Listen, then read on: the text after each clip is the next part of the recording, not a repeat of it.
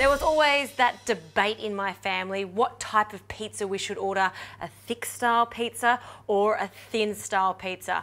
I usually like a thin style pizza, but my brother loves a thick style pizza. So I'm going to make a deep style pizza for you, sort of like the Chicago style.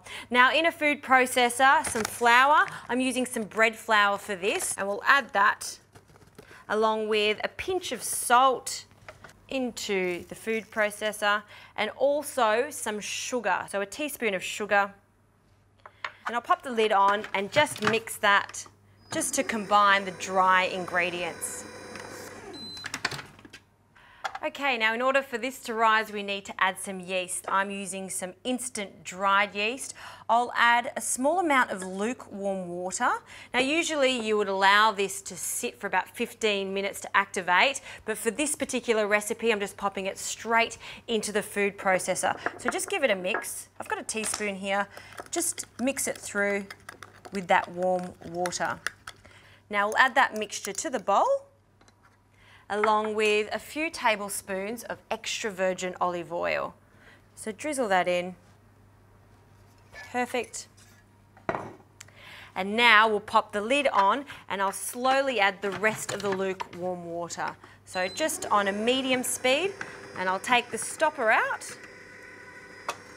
And then we'll add the rest of the water. Now just let that mix until it forms a dough.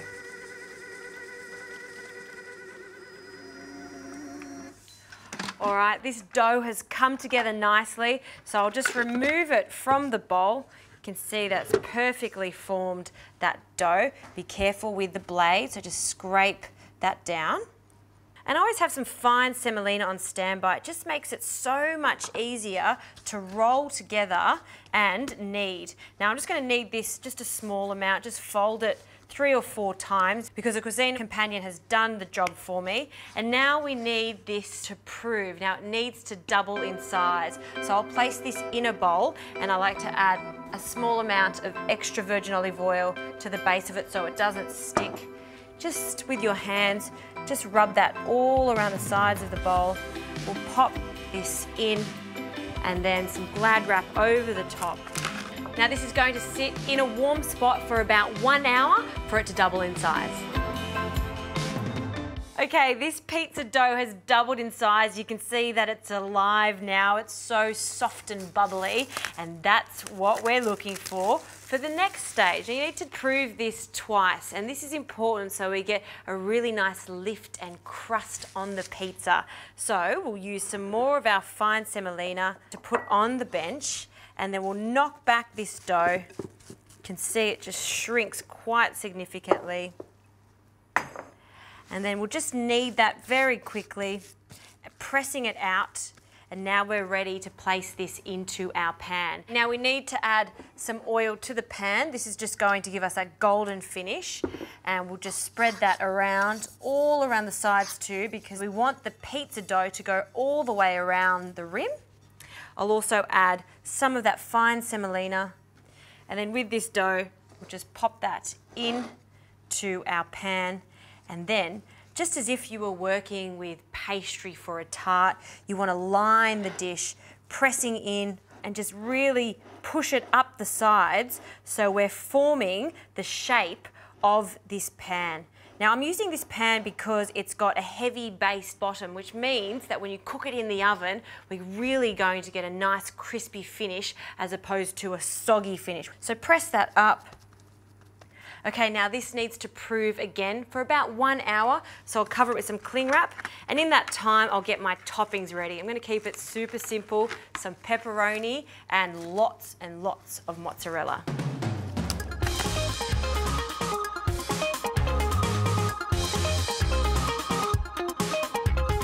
Now this has been proving for a further hour, and look at it. It's really starting to take shape now. Look at the sides of this pizza. It's really puffy. Now to ensure that we get these sides, just every 10 minutes while it's proving, just use your hands to make that obvious indent so you get that really nice thick crust. So I've got a thick, rich tomato sauce that I'll add first.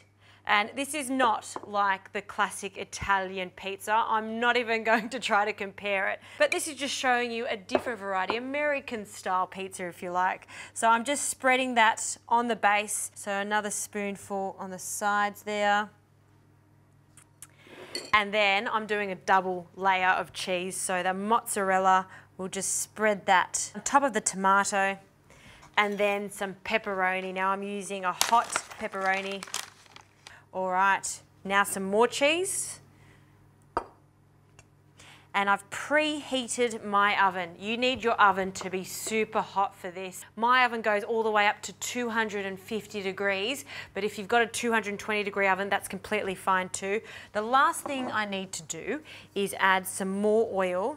And I'll just place this around the crust so we get it super glossy. Just a small amount of olive oil and brush that over the sides. Now you want to preheat your oven as hot as it can go so we get that great crust and all of that cheese melts at the same time.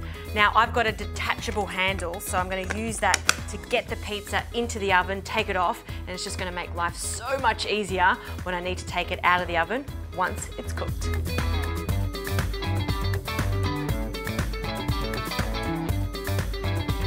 Oh, look at this pizza.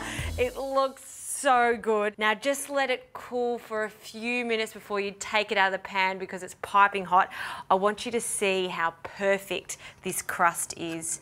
So we'll just take it out. See how it comes out so easily because that's non-stick. And then you've got that classic crusty base. It's blistered. I've got to cut into this straight away. Nice sharp knife.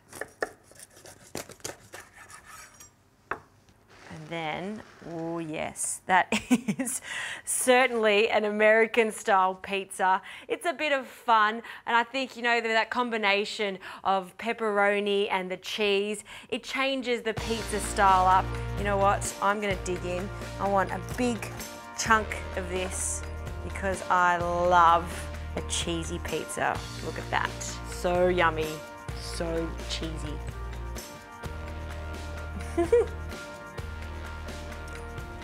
Delicious. A little messy, but delicious.